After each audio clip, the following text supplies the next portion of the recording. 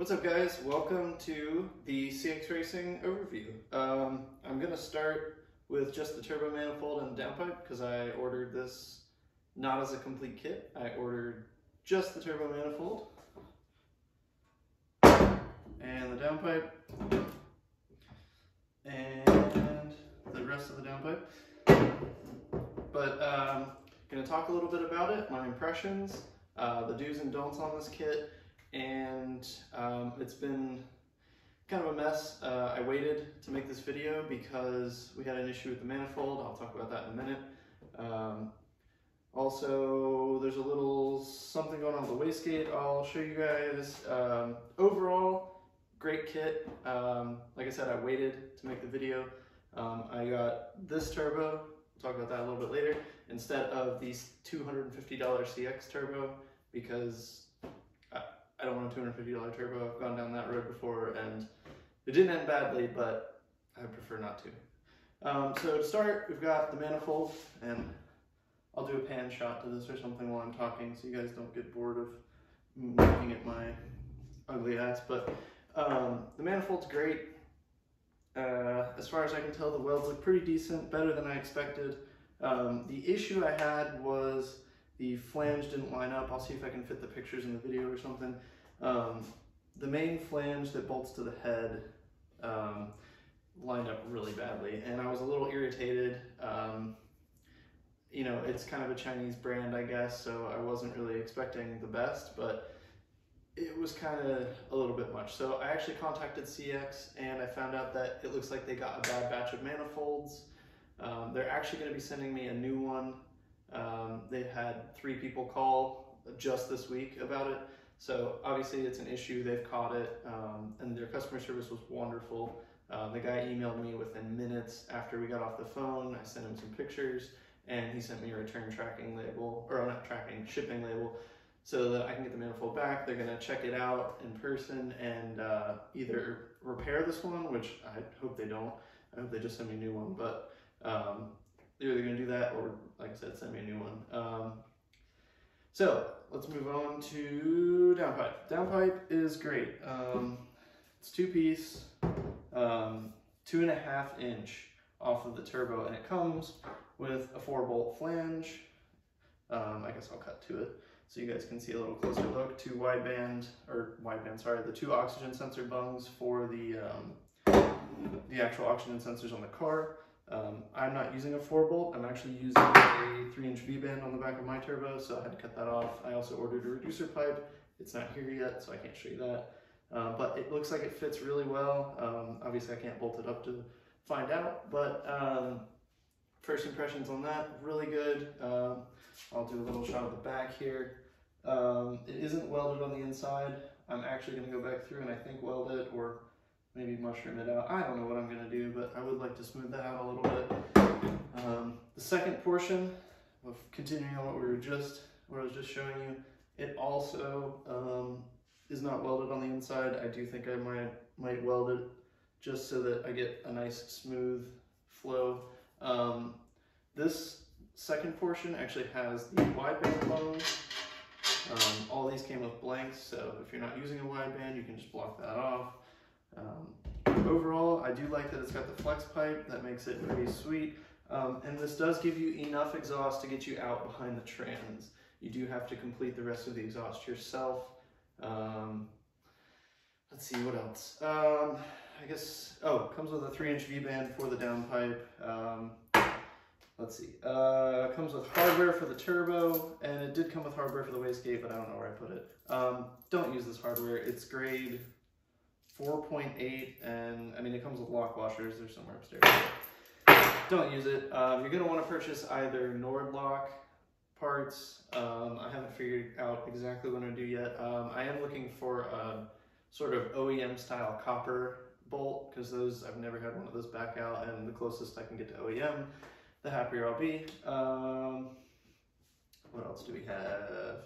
Showed you the V-band. The wastegate flange. So the wastegate's great. It looks nice. Apparently there's an issue. I don't know. Obviously I haven't run this before, so I'm not sure. A lot of people complain about this manifold cracking at the collector.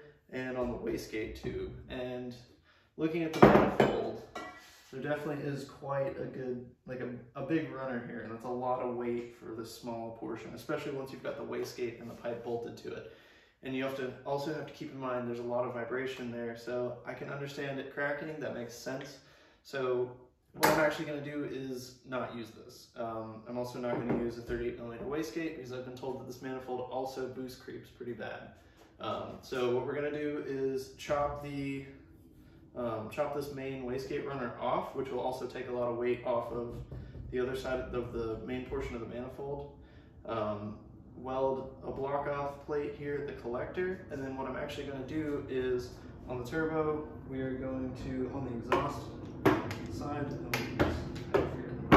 side, we're going to weld a 44mm tile MVR flange, and I'm actually going to run a wastegate directly off the turbine housing, also 44mm instead of 38 to try and prevent that boost creep. I'm also going to be running an Innovate SCG1 boost controller because it has some really good safety features that I saw. I haven't ordered that yet, but I will soon because this thing will hopefully be running in the next couple weeks. Obviously I'll be waiting on a manifold, but yeah, so turbo, manifold, gaskets. So the kit comes with 2 wastegate gaskets, 2 exhaust manifold gaskets, and a turbo to exhaust, or turbo to manifold gasket, T3. Don't. It's garbage, it's gonna blow apart, you don't want that. So the good thing going with the wastegate, it's actually a V-band style flange, so you don't need to worry about a gasket. You're gonna wanna purchase OEM, either go to the dealer, they're not that expensive, don't complain about it. OEM or OEM manufacturer, if you can figure out who it is, whether it's like Mahle or I don't know who else would make it, Victor Rhines maybe, I'm pretty sure they're the same company. Purchase the OEM exhaust manifold gaskets. They're going to be the best seal, and on E46 at least, I'm not sure, I can't remember on E36, because this manifold I'm pretty sure is like the flange for the head is the same, but they are MLS, so they do crush, and the gaskets are really good. I ran them with my eBay headers, never had a leak once. As far as this gasket, the T3 for the turbo manifold, I would definitely recommend either getting like a Vibrant or I don't know what other reputable brands there are. I just ordered Vibrant everything. Yeah, get a Vibrant metal gasket, and we talked about hardware. I will do a whole install video on the manifold because there are a couple other sections I want to touch base on, like the exhaust manifold studs. You can actually purchase some really good ones from BMW they're like E7 Torx, so you can just screw them in with an E-Torx, and it's super easy for removal and install. If you ever need to take a stud out, they're not really prone to seizing, and obviously if you have an M54 like me, it's aluminum head, so you're really not going to have too big of an issue with that. Otherwise, that's pretty much it. I guess the V-band that came with the downpipe is pretty not bad. I guess the last little bit I can touch on here is the turbo I'm running. I opted, like I said, out of the kit, the full kit, the $1,800 or whatever it is, because I wanted to run a little bit bigger turbo, I think, than theirs. I know the exhaust turbine's a little bit bigger, at least, or at least the AR is bigger.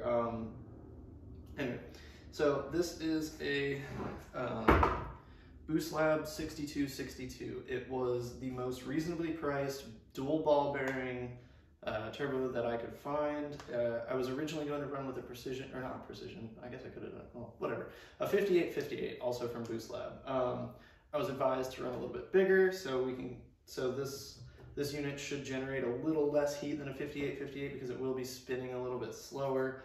The only downside is, well, I wouldn't really call it a downside, but this is a dual ball bearing turbo, so it does require oil and water. The 5858 was journal bearing and was oil only, and that was a big seller for me. So obviously I don't really have any experience with it, but you know, having an oil only turbo means you don't have to run coolant lines. It's just less headache.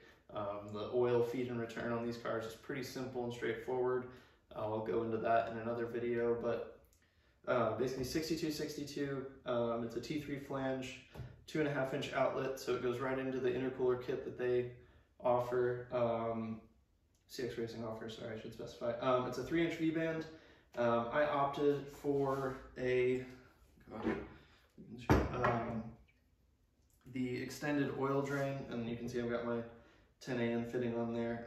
But anyway, oil and water cooled. Here's the turbo manifold downpipe kit. I think this was around $750.